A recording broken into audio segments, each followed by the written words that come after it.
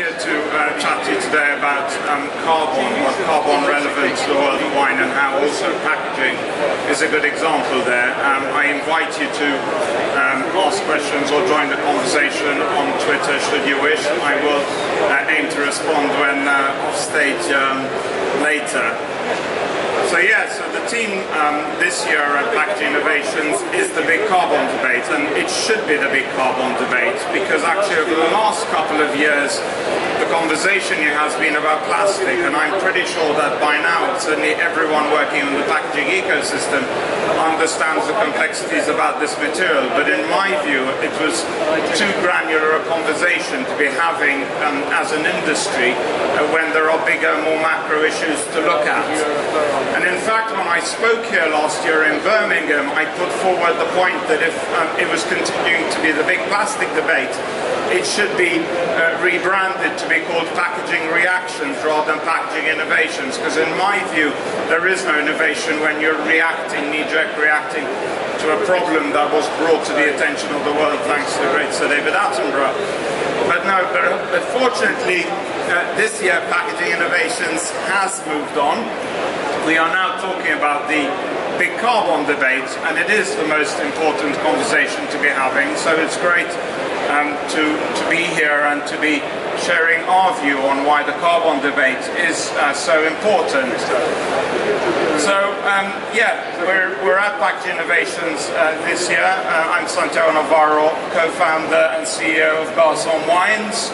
I'm pleased to be sharing our view on carbon in the wine industry, and that's an important point I'll come back to.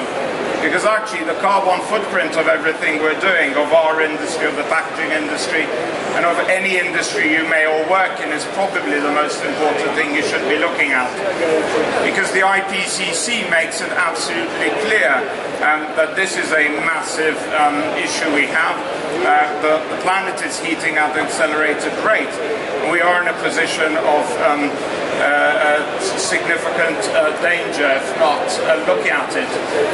And it's important when we're talking about carbon to look a little bit into detail about carbon, and the topic here, and a lot of what people talk about, is actually the measurements being taken at Mauna Loa in Hawaii. It's a great place to be measuring the carbon footprint in our atmosphere, because you have this island with this volcano on it, which creates a perfect ecosystem for measuring carbon. The important point coming out of this observatory is this measure that has been taken since 1958. And as I'm sure you'll all agree here, there's a distinctive upward trend. If we extend that further, and this is the point at which Mauna Loa comes into play, this is all ice core measurements, this is CO2, this is methane, I'll come back to it later. You'll see that we are massively accelerating. We're accelerating at the point where the big carbon debate becomes the vitally important carbon debate, becomes a debate that we should all be having, because business and commerce and such matters will become irrelevant when we start to exist in a world where we are under an existential threat. And so if you see what's happened here over the years up until the 1950s, is the key contributors to our carbon footprint have been the developed countries we know today. But move into the most recent 50 years, and it's actually the developing countries who are contributing most to the carbon footprint, and who should be part of that carbon debate as they are. They argue that they have a right to put more carbon into the atmosphere to catch up on what happened here with the rest of us. But unfortunately we're no longer at that point. So we talk about carbon as one of the greenhouse gas emissions, and as you can see here, it makes up more than 75% of the greenhouse gas emissions that go into our atmosphere. And I know you must be wondering, I didn't sign up for a science lecture or a talk on that matter, but it's fundamentally important that we understand what's happening with the carbon in our world and why this becomes a major issue. And actually this is the picture of methane being released from permafrost, and a fundamentally important gas to monitor, because as carbon heats up our planet, the ice melts, and as the ice melts, the methane releases, and it's got 25 times the planet warming potential that carbon has, and so then we start to enter even further points of acceleration. So yes, I think probably one of the most significant things to take away from my talk today is that we have entered a space where we are experiencing the highest levels of CO2 in our atmosphere for 3 million years. And this is Greta Thunberg tweeting the measurement last year, which was the highest measurement ever seen. And at that point, she raised the point that we had experienced the highest concentration of CO2 in our atmosphere in 3 million years. I think you'll all agree that 3 million years is a long time. And this is more recent, so this is February the 11th from this year, where we hit 416. We've gone up by 1 part per million in our atmosphere. And once again, it's the highest ever daily average. And so this is our carbon footprint over the last 800,000 years. So pre that, it's harder to get accurate data. But what you can see here is over the last 800,000 years. And rest assured, we all looked very different back then. We're entering a space pre-Homo sapiens. We stayed below 300. Actually, once we hit 300 here. But more recently, we've accelerated way past 300. We've gone towards 407 is this measurement in 2018, but as I explained before, this year we hit 416. And just to put things into perspective, at 450, 450, science shows us we enter into a position where we experience extreme weather events of biblical proportions. The world becomes seriously uninhabitable. Countries and people go into warfare to find places where to exist. And it's very real. I know it seems a bit unreal, but you're sitting in the comfort of the NEC, enjoying a great life in the United Kingdom, to imagine that. But it's when we're talking about 800,000 years, 3 million years, and things can be extremely different to what we know. And so Sir David Attenborough makes this plea very clearly, and I'm not sure whether this will play, but... Right now, we're facing a man-made disaster of global scale. Our greatest threat in thousands of years, climate change. If we don't take action, the collapse of our civilizations and the extinction of much of the natural world is on the horizon. Right now. And other than Sir David Attenborough, the other superhero on this planet, Greta Thunberg, has made a very similar plea. Our house is on fire. I am here to say our house is on fire. According to the IPCC, we are less than 12 years away from not being able to undo our mistakes. I think you get the message, and it's the message I come to bring here today as part of the big carbon debate, that regardless what industry you're in, you need to rise to the challenge of making the corrections to mitigate against a climate change catastrophe. Al Gore has been pleading with us for many years, and he uses the term using the Earth's atmosphere as an open sewer, which we can no longer continue to do. Because as a result of that, you start to see scenarios like this on the news last summer here in the UK, or this with Storm Dennis and Ciara, or this of today's, I took this off the BBC website on the train up here from London. This is Tuesday night, as in the day before last, and this is a town in the UK which is flooded. Or this in Australia, which for the wine world is also important because it's a basket of great production of wine, and these apocalyptic looking scenes which are very real. Or this in Indonesia, once again. Or this, which we don't see as much of, and you can see there the glacier in the early 1900s. It's no longer there today. So yeah, we are treating our planet, and we are treating the atmosphere as an open sewer, and our planet is deeply unwell. We need to recognize that. We have to stop emitting as much carbon as we do into the atmosphere.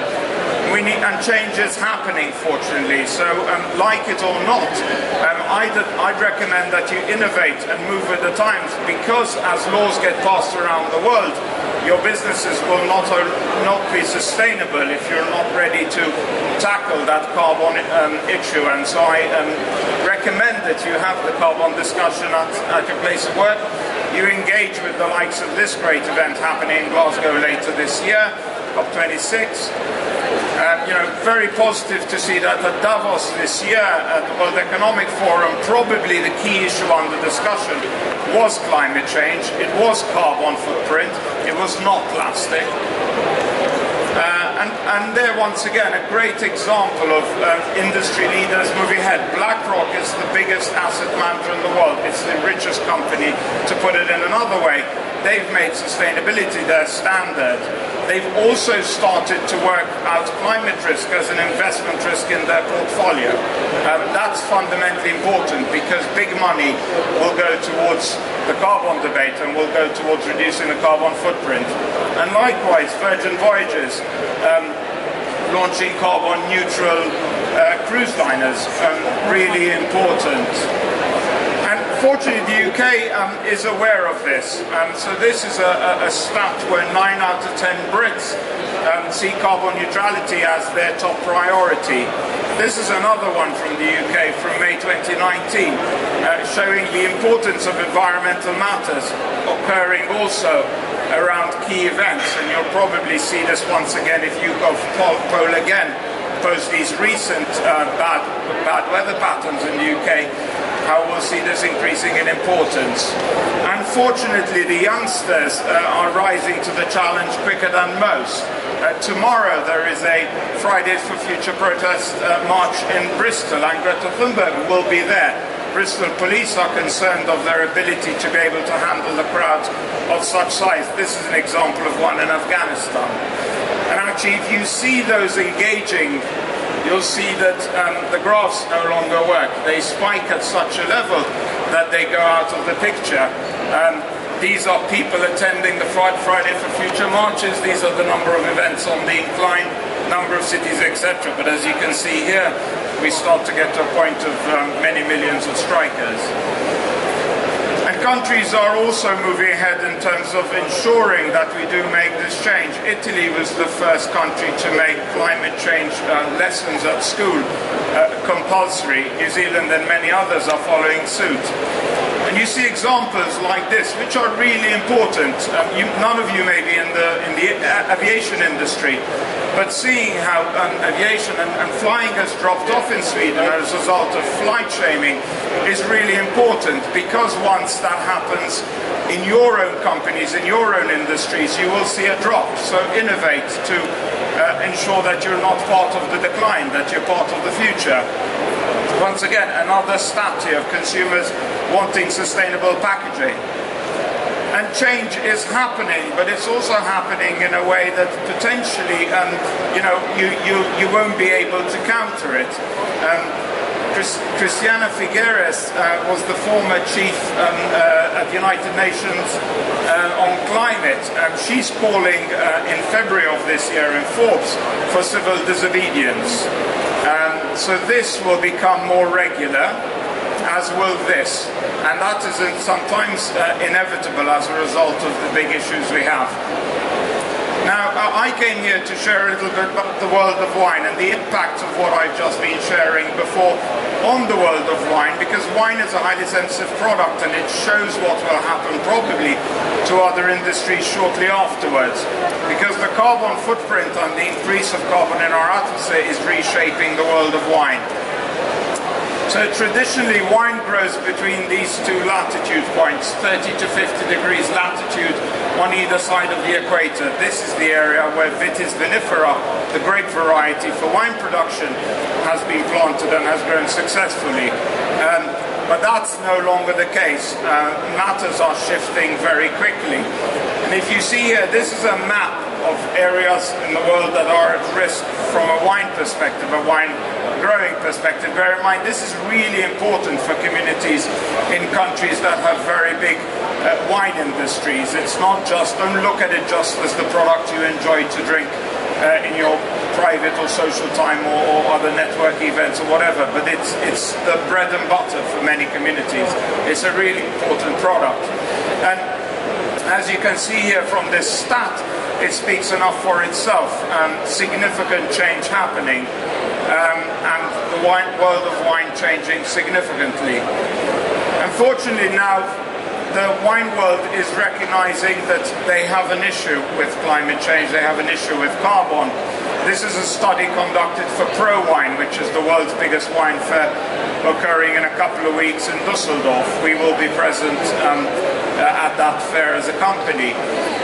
There are, these changes are very evident. So the UK is producing amazing sparkling wines that compete with the French, and actually French companies are prospecting on buying land in southern England in order to give themselves prospects for the future.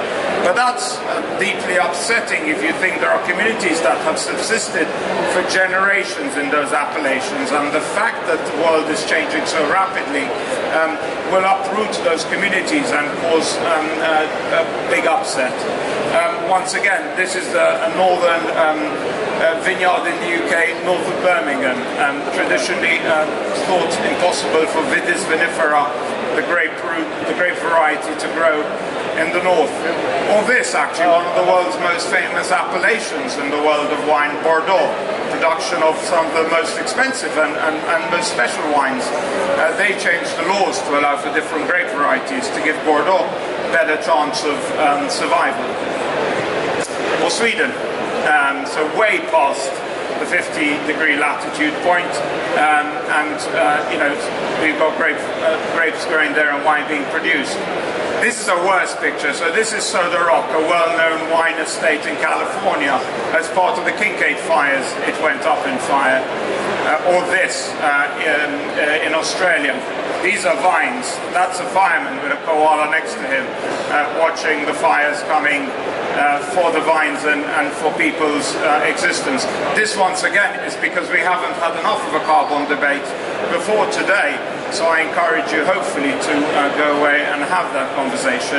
So in wine, we really need to talk about our carbon footprint. We need to do something about it. And there's actually an easy win, and it comes in packaging. So finally, I'll come back to where packaging is relevant for this event and for my talk. Because actually, if you look at packaging, and if you look at the glass bottle, it's the single biggest contributor to carbon in the world of wine at 29%. This is a study from California looking at a large basket of producers. And if you add the secondary packaging or the transit packaging and the transport, it's more than 50%. So actually, if you want to do something about your carbon footprint in wine, that's where you've got to focus. Another study here by the Chilean giant Conchaitoro. Many of you will have drunk their wines in the UK. 42%. Or this, a third. So in summary, this is what the round glass bottle is doing to the world of wine. It's contributing disparately and unnecessarily to the carbon footprint. And finally, this past weekend, arguably the world's leading wine expert and wine writer, Jancis Robinson, has started to call out the necessity for us to use glass bottles. And I mentioned Sweden's flight drop-off and the fact that they call it flickskam or flight shaming, dropping by 9%. Jancis mentioned in her article that Joe Fattorini has brought up the point he's got a Swedish wife and said we should probably start in the wine industry calling out for bottle shame to encourage people not to use round glass bottles. And this is another quote, actually. This was a quote written by Andrew Jefford in Decanter when he saw the first prototype of the bottle you see here on this table, which is our product I'll come back to at the very end. Not sure where that came from. Things are changing in wine, fortunately, as hopefully you'll have seen. Change has been called on by Al Gore for a long time. Last year, Al Gore got involved in the world of wine. It was part of the Porto Protocol, which is one of the leading initiatives in the world of wine to talk about carbon, to have that carbon debate. Garçon Wines, my company, is one of the founding members of the organization. And, you know, once again, studies like this showing the impact of lightweighting a wine bottle. So that's an 800-gram bottle, and this is a 300-gram bottle. The implications on the 1.4 billion bottles consumed in the UK alone, 284,000 tons of CO2. These things you can do. So coming back to Jancis Robinson again and her plea this weekend in the FT to cut back on glass bottles, she says they should be dispensed with for mass market wines. I agree. I was doing this some time ago already, but it's great to see leading experts coming out in support of innovation in terms of packaging innovation to reduce carbon footprint. Same thing with WRAP, an organisation many of you will know working in packaging. They've looked for a long time actually at the impact of carbon on wine and how we can cut carbon emissions. And at this point the study was not only about lightweighting bottles but actually about moving liquid in bulk around the world. So here you see examples of alternative packaging formats, and I don't need to go into too much detail hopefully because being in the packaging industry you'll know. But you start to see the difference between glass bottles and, for example, a PET bottle. Same thing if you're comparing PET to can. You can see that at the top level here, can is 331 to 1,300 CO2 equivalents. PET 196 to 330, and I'm not going to bore you by going through the details, but choosing the appropriate pack is fundamentally important if we're talking about carbon and if we're looking to cut our carbon footprint. Once again here, more studies looking at the alternatives. It's really important to see what is the alternative, and in the world of wine, the current dominant primary packaging in wine is a round glass bottle. We think it should be different, and I'll come back to what we think it should be shortly. Further data here showing the difference between the different packaging formats and their impact on carbon footprint, or this. So yeah, I am here from Garçon Wines. I'm here primarily to explain to you about the impacts of carbon on the world of wine. But to say that in our view we have a solution. We have a solution that's in a bottle. Now the round glass bottle is actually a British invention. This gentleman here, Sir Kennan Digby, invented the glass blowing process in the 17th century that allowed the wine world to have its first wine bottle. And Digby's bottle looked like this. It's called an onion wine bottle. But in the 19th century, the French realized that Digby's bottle was great. It was made of glass, but it wasn't so efficient for storage and transportation. So they changed the bottle, and the two key shapes we still use today are 19th century innovations. So there was a shape improvement in the 19th century from Digby's bottle, but still round and so lots of lost space. Lighter weight than Digby's bottle for sure. If you pick, we have some of these old bottles in our office, and they're real bodybuilder bottles. The 19th century wine bottle is no longer fit for purpose in a 21st century world, the world of the complexities which I explained before. And so we're introducing what we term to be a 21st century wine bottle. It's a 21st century wine bottle. We're the inventors of the format, and we've commercialized it over the last 18 months. Importantly is that if it is to be a product that's to challenge the status quo, which is a round glass bottle, the product needs to look beautiful, because otherwise it's got very little chance in an emotive industry like the wine industry to becoming the dominant primary pack. Importantly, it needs further shape improvement. I showed before how the French in the 19th century improved Digby's bottle to save on space. We've gone flat, a cross-section of the round shapes people know and love, so that they can pack like books. When you take two circles and you put them next to each other, they just have one contact point. All the other space is lost. When you flatten products, they pack like books. Forbes, at the end of last year, is one of several writers who have said that the future of wine is flat, referring to our pack. So I addressed points before about PET versus glass, and glass is the dominant packaging material in the wine industry. But by changing from glass to PET, we save significant amount of weight. Our bottle weighs 63 grams versus an average 500-gram bottle. And these are the sort of benefits you start to get when you compare PET to glass. Significant carbon savings, savings that you cannot possibly look at when looking at the rest of the items I shared at the beginning of this presentation and say that it's not our responsibility to make these sort of savings. In addition, we created a bottle in 2018 thanks to our great supply partners, Berry M&H, back then M&H Plastics, part of the RPC group, in recycled PET. It was one of the first bottles to be entirely made of recycled PET. And this is why we should be using recycled PET, not just because it sounds good, because actually these are supplemental savings over the savings I shared before in terms of PET over glass. This is the sort of savings you'd get by using recycled PET over virgin. I hope you agree that they are significant. They're certainly worthy of your consideration. RAP did a study looking at nitrating bottles and extrapolating their data. This bottle on the table, this bottle on the slide, would save significant carbon per bottle. The UK consumes 1.8 billion bottles of wine a year. The wider world consumes 35 billion. I think if you did the numbers, you'd see why it is something that we should be doing. So an improved bottle, a 21st century wine bottle, unlocks benefits in many channels. We talk to companies right across the value chain of wine looking to implement the pack, whether it's airlines looking for space or carbon reduction, others like online, etc. We also showed that through designing the pack smartly, you can pack boxes in ways not seen before. This is a case that would normally take 4 round glass bottles. We pack 10 in it because we're packing 8 like books. We pack 2 in the airspace around the bottles that are standing upright.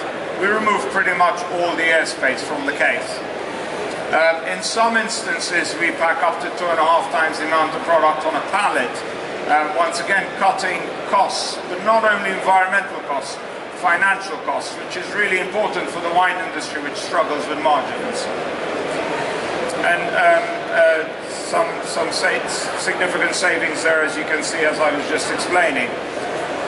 So we are used as an example of triple bottom line sustainability, and I've spoken mostly about carbon in this talk. I normally talk about sustainability because for me it's important to balance all three, whilst recognizing that the healthier planet element of the 3 pillars, profit, planet and people, is now the most important by far. But we must take care of the other 2. We can't wipe out industries as a result of solely focusing on this. And Chile was a great example, how if you don't take care of society, then society can go down into meltdown. Chile was supposed to host COP25 last year, for those who don't know. And unfortunately, just weeks before they were going to host a climate summit, society broke down and went out into revolt, and the climate summit had to be moved to Madrid. That's a great example of how you've got to take care of all 3 pillars of sustainability.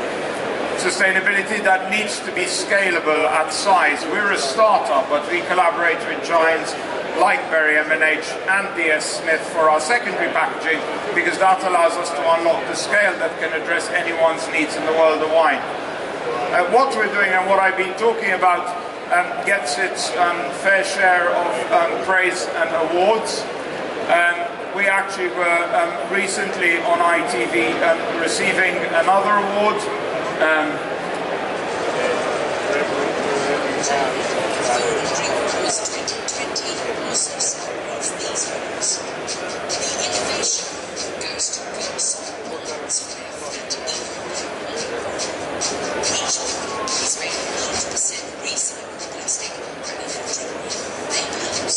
They're describing the product, sorry, the audio is not really...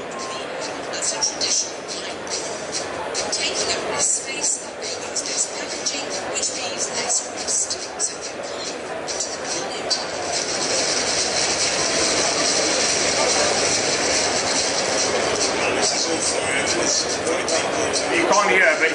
basically talk about the fact we need to be cutting carbon, and that's the plea I made, because I think it's much bigger than any single company or any single industry.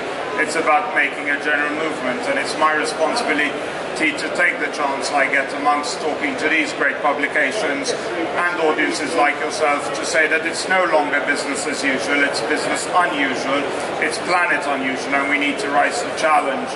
You know, quotes like this given about us, another major wine writer saying we give him hope with our pack, or David Luttenberger, packaging head from Intel, calling us this or this, or Jancis Robinson referring us to a groundbreaking bottle. So I hope we will have a sustainable future in wine. I hope we'll have a sustainable future in packaging. But I hope we'll have a sustainable future as societies. And that's more important ultimately. We're all working hard to live good lives. So thank you very much. If you think changing the wine bottle is crazy, Steve Jobs will answer that question for me. Thank you very much.